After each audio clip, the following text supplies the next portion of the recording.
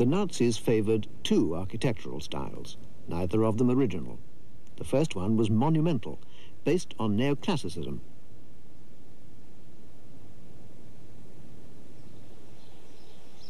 The second one was a country style, reflecting the arts and crafts idea.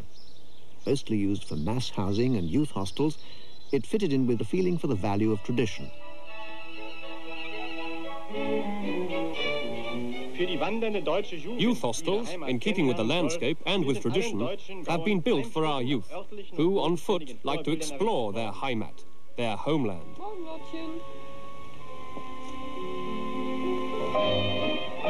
Not that modern architecture was widely accepted. The controversy over the modern flat roof as against the traditional gable raged among architects long before Hitler came to power. Here too, the Nazis had an easy task. They exploited popular fear of anything modern as they did in the visual arts. Many housing estates, Siedlungen of the Weimar Republic, had been built by famous architects, some of them defenders of the modern movement. The Nazis did not reject the work which was done by these pioneers, but they did replace their modern outlook with a cult for folksy architecture. The pitched roof and shutters became powerful symbols. Homes for the working man as they've never existed before. Generous and centralized planning everywhere. The German Workers' Front fulfills a building program in line with the will of the Führer.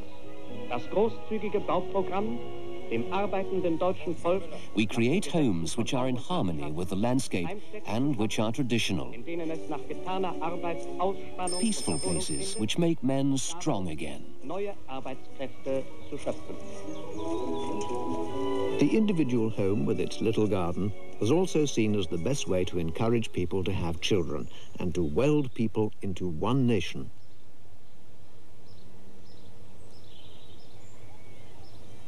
The Nazis' rejection of the city and their love for the small town cashed in on popular attitudes and played on the desires felt by many for a pre-industrial age. Architecture, films, paintings and songs all praised the virtue of the Heimat, the homeland which had to be defended by the entire nation.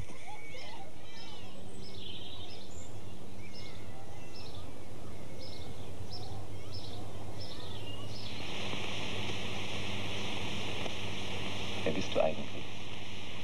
Bist du aus dem Dorf? Nein, ich bin fremd hier. Ich habe keine Heimat. Keine Heimat? Das ist aber schwer für dich. Eine Heimat haben ist höchstes Glück. Sieh mal, da drüben am anderen Ufer, weit, da liegt meine Heimat. Die solltest du mal sehen. Die solltest du mal sehen mit ihren großen Bauernhöfen und den weiten Wiesen und den schwarzen Wäldern und den Feldern dort, diese weiten, endlosen Felder. Sie muss sehr schön sein, deine Heimat. Aber warum bist du dann geflohen? Geflohen? Ich bin nicht geflohen. Wir haben gekämpft und ich wurde verfolgt. Dann hat sie wohl sehr viele Feinde, deine Heimat. Gehabt, ja. Aber jetzt sind wir mitten im Kampf, um sie zu vertreiben. Und deswegen muss ich unbedingt so schnell wie möglich herüber. Weißt du, jeder Einzelne wird drüben gebraucht. Jeder.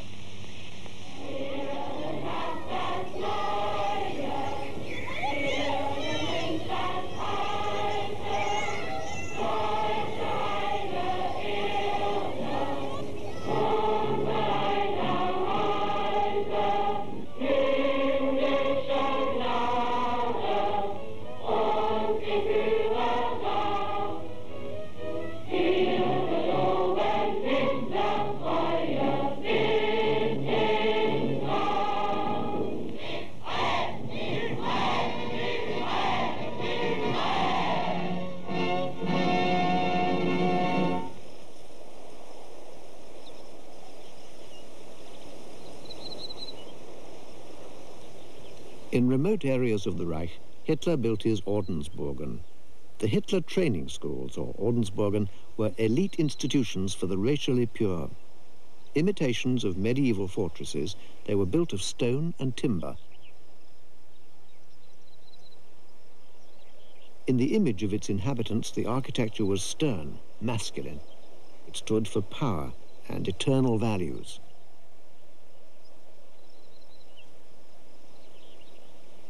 Every facet of the buildings was the expression of Nazi ideology. The decor was simple and functional. It all helped to form the character. There were rooms to celebrate and to assemble in. The ritualized routines helped to forge a feeling of community and to extinguish any opportunity for self-doubt and questioning. The party looked after you. Here are a few glimpses into the life of these Adolf Hitler schools, evening concerts. Education in the fine arts. The best of German youth has been chosen to be shaped in these Ordensbergen to become decent and courageous human beings. In der Kunstschmiede. Sword making. In den Schlafsälen herrscht peinlich. In the dormitories, scrupulous order and tidiness reign.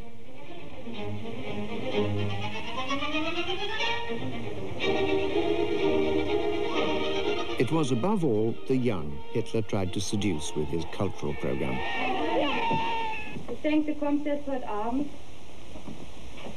Na, wie hat's dir gefallen? Nur das war kolossal.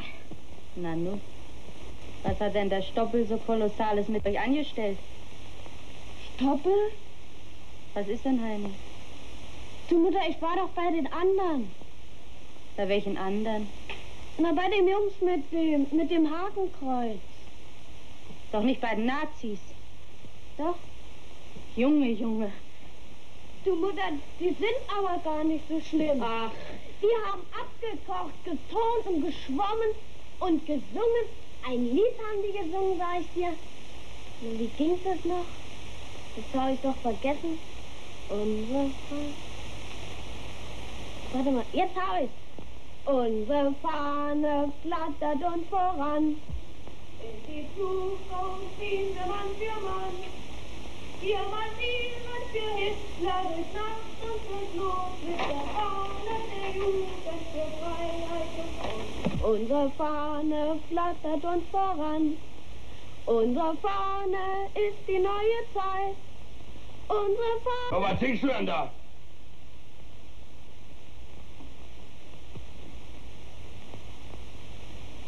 Das singen doch die Nazis, Mensch.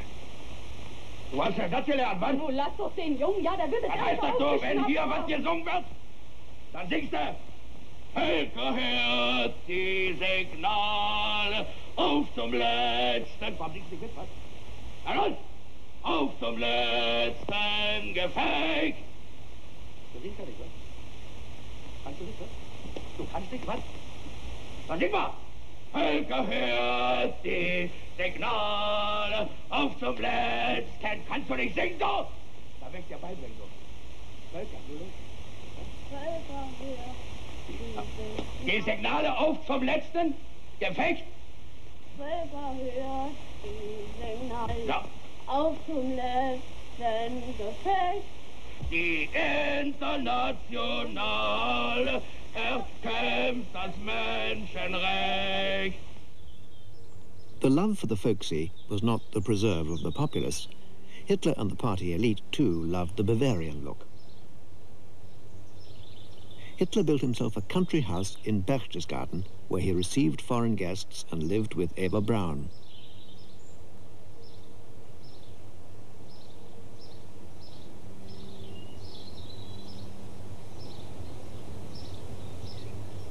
Martin Bormann and Hermann Goering also had country houses here. Most of them were linked by underground tunnels. The house, known as the Eagle's Nest, was built as a private retreat on the summit of Kehlstein, 2,000 meters up.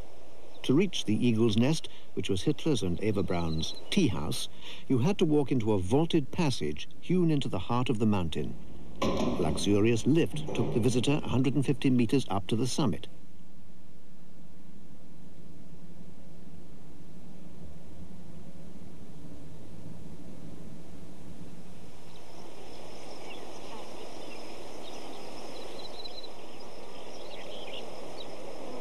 Here, the guests felt they were in the presence of the leader of the world, a man towering above the rest.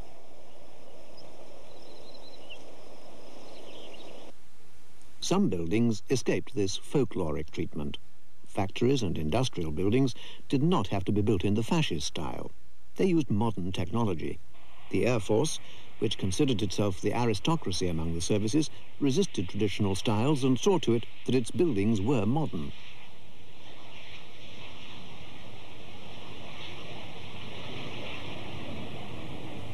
While Hitler took little interest in mass housing, his involvement in public buildings was total.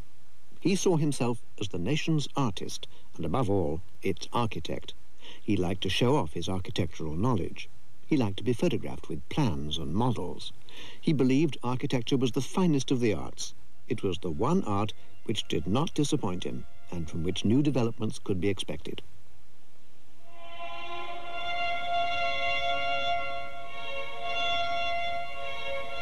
The 19th century had developed a variety of architectural styles which expressed a general nostalgia for a stable, traditional world. Neoclassical, neo-Gothic, and even neo-Egyptian elements satisfied these longings. Hitler, too, preferred buildings which were already programmed this way. The Valhalla at Regensburg and the Befreiungshalle at Kelheim were two 19th century monuments which Hitler occupied for his own ends. They became places of pilgrimage for the party.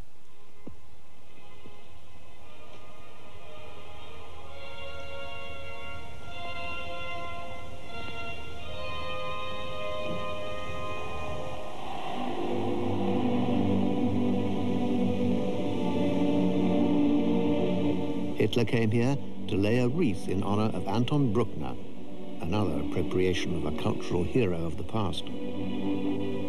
The architecture's impressive sense of antiquity and of continuity was copied in many of the classical buildings of the Third Reich.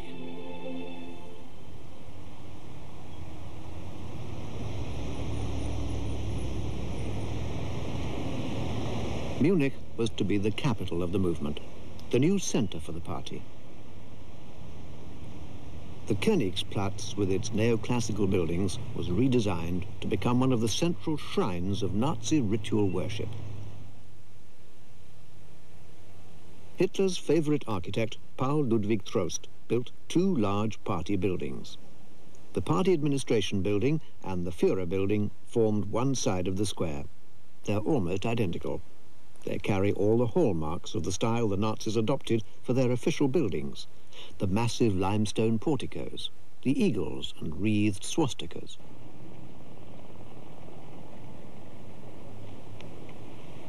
There was the obligatory Führer balcony from which the great statesman architect could look down upon his work and his people. The heavy cornice and rows of windows emphasized the horizontal lines, giving it a fortress-like appearance.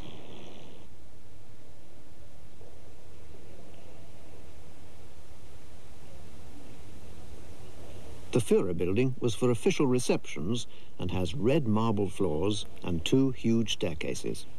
Originally, the walls were hung with tapestries and covered with paintings.